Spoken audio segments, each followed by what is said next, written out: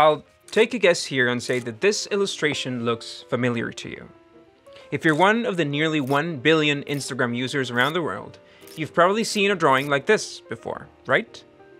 They're everywhere. A lot of people, mostly girls, have been posting this cartoon version of their face in their social media profiles.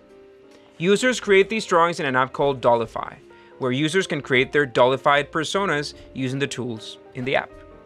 The popularity of this app has reached levels that personalities like Millie Bobby Brown, 11 from Stranger Things, has been using a picture like this for her Instagram profile. But how did this app become so popular? Did you know that it reached the top of the Google Play and the Apple App Store after investing almost nothing in advertising? Close to nothing. Today, though, we're gonna explain how the Instagram profile of a guy posting illustrations began to grow to the point that this story ended up in one of the most popular apps in 2019. All of this began with the Instagram account belonging to David, an illustrator and digital animator.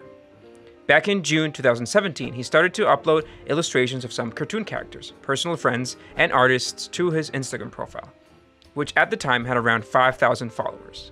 Before that, the account was about different styles of illustration.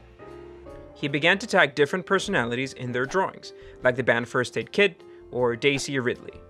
Some of them, like Hillary Duff or Jojo Siwa and Rachel Platten, even replied to these posts, giving a big shout out to the account. Also, he began to upload portraits of the contestants on shows like America's Got Talent, taking advantage of the boost that they used to get on the internet after their participation on the show.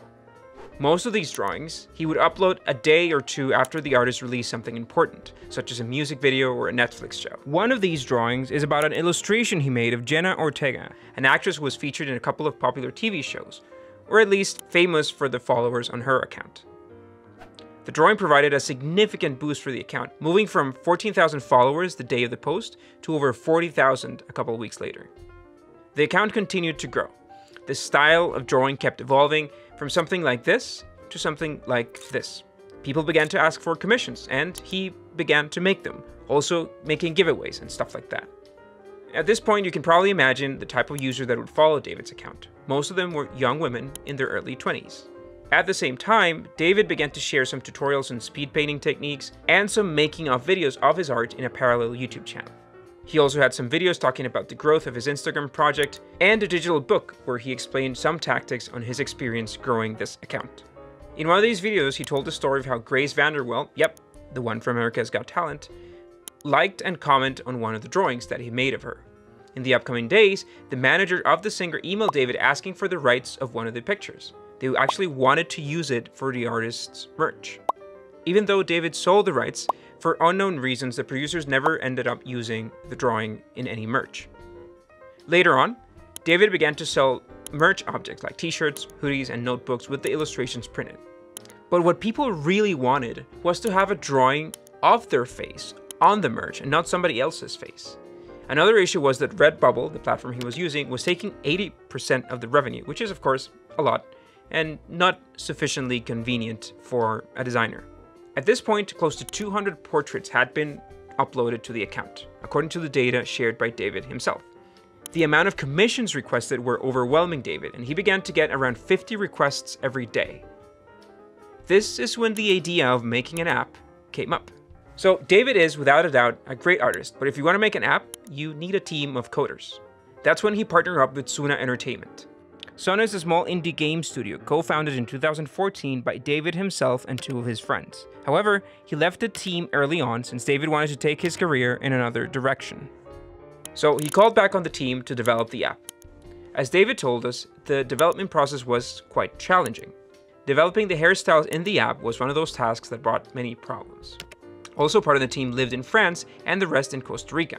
But after 4.5 months of work, they released the app. This is where people began making their own portraits and sharing them on social media. Also, this is when Millie Bobby Brown from Stranger Things put her dollified avatar as her profile picture for Instagram. She had it there for several weeks. So in the app, you can choose a variety of assets, hairstyles, skin colors, and stuff like that. It includes the option to use a custom picture as the background for your avatar. And one of the latest updates added the option to create male avatars as well. Some proof on the relevance of the app is typing the name on the Instagram search box. You can find hundreds of profiles where owners have uploaded their own portraits made with the app. Some of them even enhanced with Photoshop, reaching really aesthetic results. Today, the app has had over 12 million downloads and is ranked #1 on the list for free and entertainment in several countries. The app has over 250,000 reviews in Google Play stores and ranks with a 4.2 out of 5 stars. The hashtags Dollify and Dollify app have over 125,000 posts combined. So we absolutely want to thank David, the creator of the app, for letting us use his art and sharing some valuable information on the project so we can make this video. Go ahead and follow him on social media and of course, take a look at the app. Last but not least, I want you to follow these instructions. First, if you're watching this video in full screen mode on your device, exit from it. Then, if the subscribe button is gray, do nothing. But if it's red, tap it or click on it. Done? Great. You can't imagine how helpful this is for us. It's the same as sharing our video somewhere on your social media account. That would also be awesome. Also, please like the video, comment on it, and take a look at some of the other videos in our channel. That's all for today. Stay fresh.